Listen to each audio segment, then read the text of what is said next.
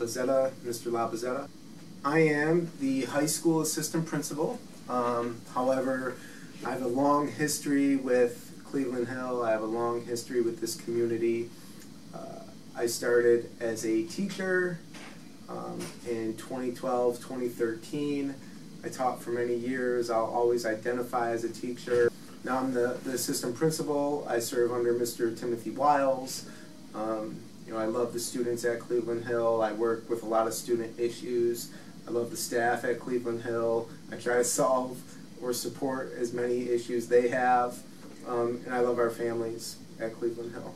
So what is the Change Program? So the Change Program is a place for students and staff to grow.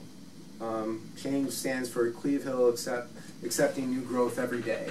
And it's a program that we discuss uncomfortable topics. We discuss topics that may cause some of us feeling vulnerable, and it gets us discussing these things in a safe environment so we can grow as individuals. And our mission statement or our vision statement is to hear multiple stories, to see multiple perspectives, and love as much as possible. And I feel like if we do that and we do it authentically, we will build empathy for each other.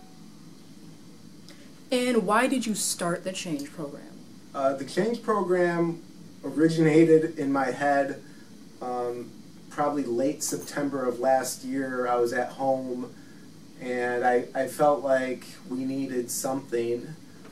At first, I thought, this would be good for discipline. We go here and we learn. And then it kind of morphed into something when I had enough courage to start it in January. It became something for students, and then gradually I realized the Change Program really benefits adults too. I couldn't be who I am without the help of the Change Program, especially our students. I'm Caleb Patterson. I do the musical, band, track. I make music, and I'm in chorale. So with you being so young and so busy and involved in school, what made you join the Change Program? I originally wanted to make change in the dress code system, in the code of conduct. Well, then it kind of inspired me. It gave me an area where I felt safe to talk about my issues as a black guy. And I think that this could be also a safe place for other people. Do you think yourself personally or the program as a whole has ever changed someone's perspective on something? Oh, I think the Change Program has changed everybody, honestly. I mean, when you have many different people talking about their issues, I think you can change if you choose to change, but the fact is that everybody learns something, that's a fact, in that change. Like, we all learn about each other's experiences. Why do you think people should join the Change Program? To learn about other people, to do right with them, because no, you're not perfect. You do things wrong. You're the bad guy in somebody's story, and you can always work harder. No matter how good you think you already are, you can also do work, and then you can have other people understand you.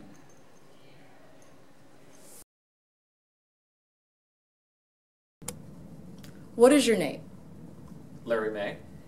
And what exactly do you do here at Cleveland Hill? I'm a high school social studies teacher. And what intrigued you to be a part of the Change Program? Hope. We live in a world right now where there seems to be a lot that isn't working, a lot that's not going right. And a lot of that seems to be conditioned on the fact that people don't listen, people don't hear.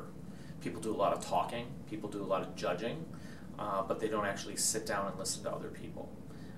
And so the Change Program for me has demonstrated and was supposed to be about and has been about people actually sitting down with one another, listening to one another, hearing one another, not agreeing, but recognizing that everyone's voice matters, recognizing that everyone has perspective, everybody has motivations, and those perspectives and motivations should be heard, need to be heard, and that we might not agree at the end of the day, and that's okay. But we need to recognize each other at the end of the day. What do you think is the best thing about the change program? People freely communicate. People freely listen. People freely hear. People freely speak. There's no judgment. There's no, I disagree with you, so you're a horrible, wrong person, and you should be disowned. No, it's, oh, okay. Like, I didn't think of it that way. That's interesting. I see it this way. What do you think of that? And it's that openness. It's that dialogue. It's that communication.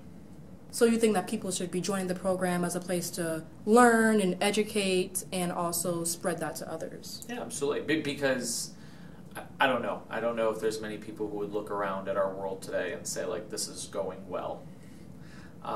There's at least there seems to be. I don't want to be guilty of the same thing that I just said that we need change for, which is saying that there's these absolutes and so forth. But it seems as though we live in a world where a lot is not working. And so instead of just further digging into our positions and our points of view, we've tried that and it's not working. It seems to be making things worse. And so what I think is hopeful about the change program is it encourages people to sit, listen, hear, think, have their voices be heard. And the hope is the future leaders of our world will then go out and do something with that. We'll replicate that. My name is Kaelin Lamberson. I'm a member of Project Lit, which is a club that promotes reading and literacy, GSA, Gender and Sexuality Alliance. I'm a member of the Principal's Advisory Group. I do the morning announcements for school, and I am a high honor roll student. So, being as young as you are, what made you want to join a social activist group like Change? I think that a lot of pressure has been put on the young people to fix the mistakes of our previous generations who failed, and I think it is also our duty to try to make the world a better place, because why else would we be put here? And why do you think people should come to Change? As I said before, the world is a hateful place, and it's filled with a lot of ignorant people that are easily manipulated, and Change helps spread love. It helps garner support for many facets of identity you wouldn't have thought of before, and it's a safe space for people, which I think is very important. My name is Glen Graham. I teach science, mostly biology or living environment, and I teach an environmental science course and lab.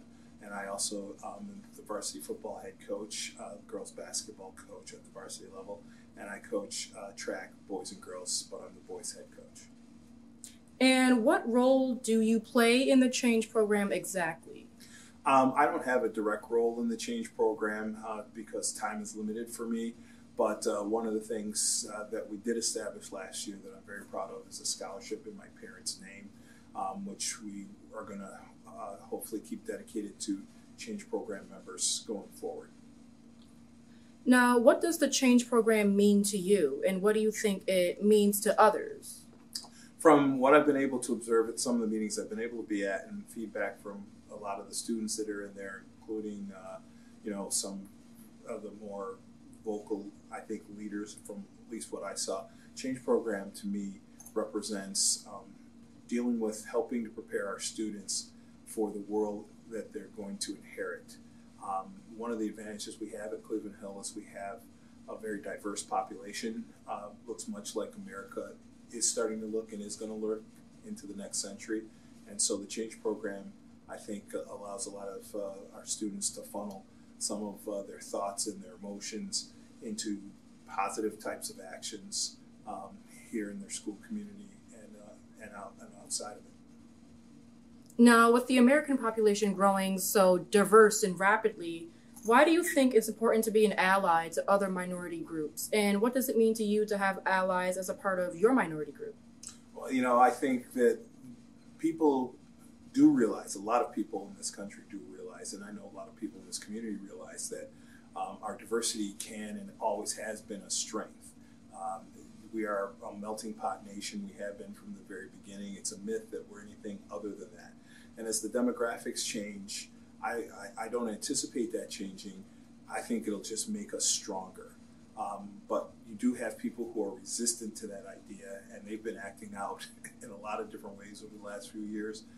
So a program like the Change Program just allows everybody to have perspective, have an outlet for saying things, and to put things on the table so you can make sure that nobody misunderstands what's going on. Do you ever lose sight of what's important or start to lose hope or lose faith in humanity, per se? I tend to be a pretty optimistic person, and that happens very rarely. I can tell you that during the time when we were all out of school, when COVID first hit, and the George Floyd situation, that was disturbing because, we saw a horrendous act upon another human being for no other reason, seemingly, than what they look like. And there wasn't much that you could do at that particular point in time. I mean, people went to the streets and protested and things like that, but that wasn't something that I would tend to do anyway. I like to do things more at a localized level, work with the young people that I work with. I just felt helpless during that time, and that was really, really frustrating. It put a kind of a zap on my head, no doubt about that. But, coming through that, I think that we've become stronger in a lot of ways, and a lot more people see exactly what others go through. Now, why do you think people should come to the Change Program?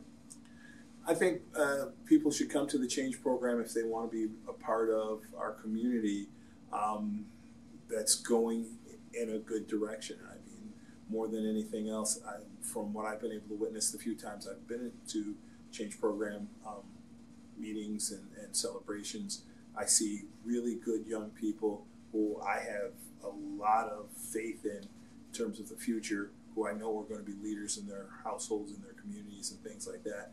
I want to be able to support that, and in any way possible, if I can add to that and enhance that, that'd be great as well.